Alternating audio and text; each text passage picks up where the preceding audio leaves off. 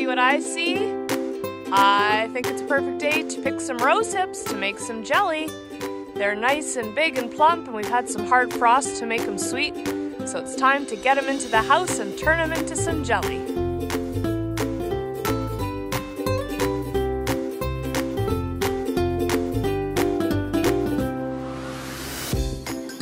Even injured people can pick rose hips, huh? Oh yeah. How are you feeling? I'm okay. A little hurting. My ankle's a bit bummed. It's hard to get down the big hill. Which we won't have you do.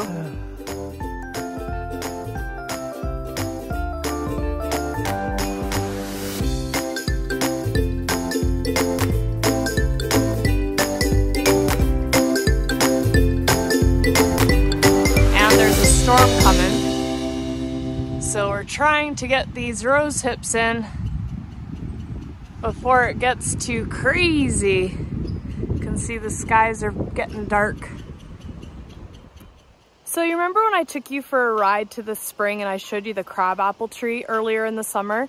I got the bright idea, why don't I make rosehip jelly with crab apples? Crab rosehip jelly. So we're here at the crabapple tree, we're gonna pick some, and I think that's gonna be delicious. Like, look at these guys. They just look so good. Look at them all. So we're gonna get some of these picked and put them in our jelly. So we're back inside now. We got a ton of awesome rose hips, and then we got quite a little haul of apples from the crabapple tree. So we're gonna get those cleaned up and into the pot and start with our jelly. Once again, we have our famous fruit washer, Cameron, doing an excellent job of cleaning up those rose hips for us. So the nice thing about this recipe is it's a jelly, so we're gonna be straining everything out. So once you've washed your apples and your rose hips, you can actually just put the rose hips in the kettle and cut your apples into like quarters. Don't even have to core them or anything, because we're just getting the flavor out of them, and all that other stuff is gonna strain out, which you'll see. So super easy. And this is what it looks like. So the apples are up top and the rose hips are on the bottom, but we're going to fill this up with water now and boil it down and get all the yummy flavor out of it. I'm gonna sprinkle some cinnamon on top too and put a hair of vanilla in here, like a teaspoon, just for some flavor as well. So we're gonna get this boiling.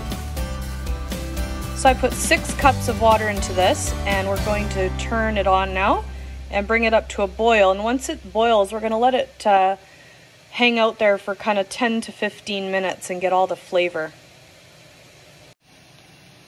All right, so our concoction has been boiling for 10 minutes. Now you just wanna reduce it to low, and it's going to take anywhere from 30 to 45 to 60 minutes, depending on how hard your apples are, because we wanna get our apples really soft.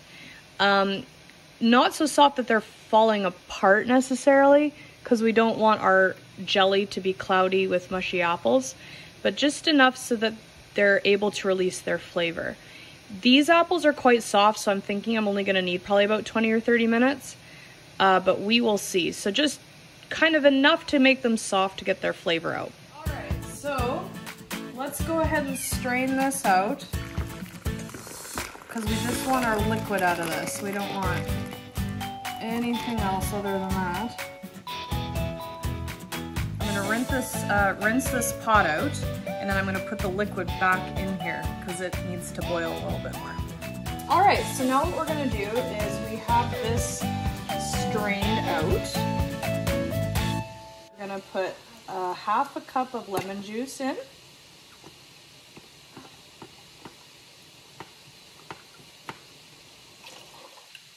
And then once you have your lemon juice in, you're going to take 2 packages of powdered pectin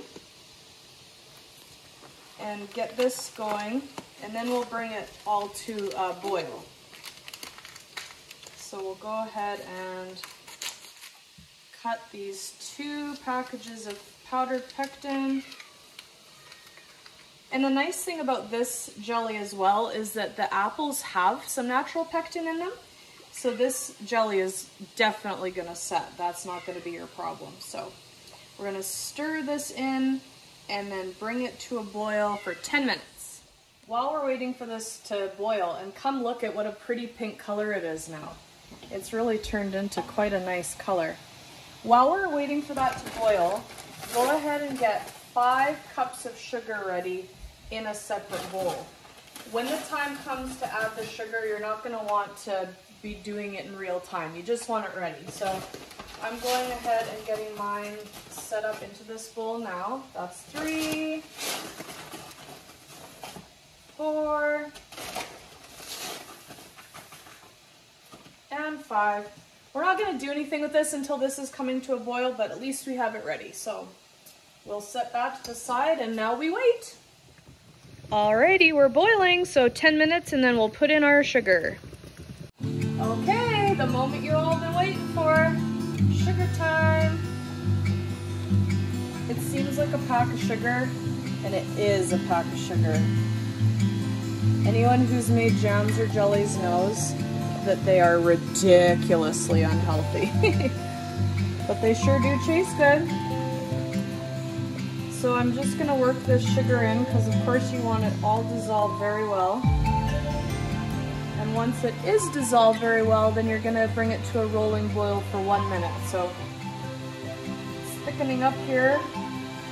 Just gotta make sure this sugar is a little bit better dissolved.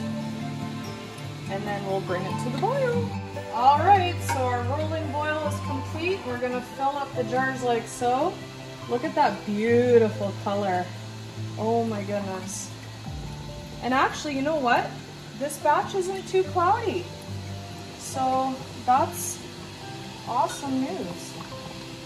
So then you dig your little lid out of the heat valve, screw it on, and we'll get these guys into the canner like so. Woo.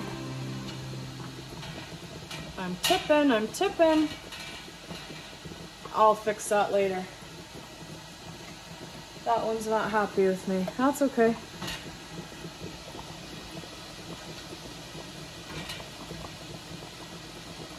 There we go. All right, on to the next.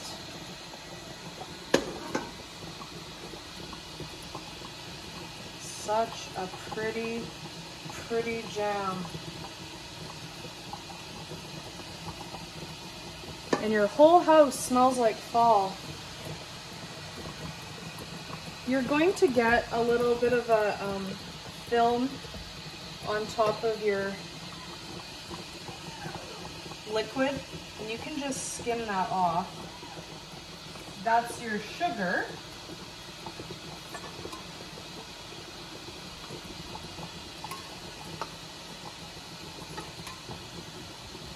And we're just going to keep on doing this until our jars are in the canner, and then we'll can them for 20 minutes. We'll process them.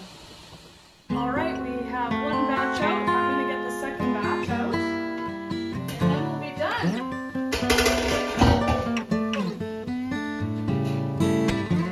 Let's see how these guys are looking.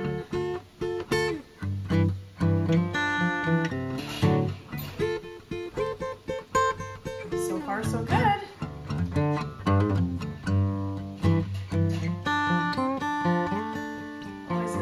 Jam sourced from your property.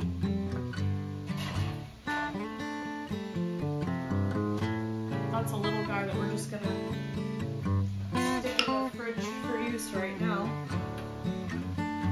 So there you have it. We have rosehip crabapple jam, 2 batches. Anyone who's made jam with me this summer knows that never ever change your ratios. Just do 1 batch at a time, otherwise you risk your jam not setting. Or I guess this is jelly. You risk your jelly not setting. So we have lots of nice jars here, beautiful color. I can already tell they're gonna set because I can see the consistency in my scooping cup. And another successful batch of jelly foraged from our property. Pretty cool.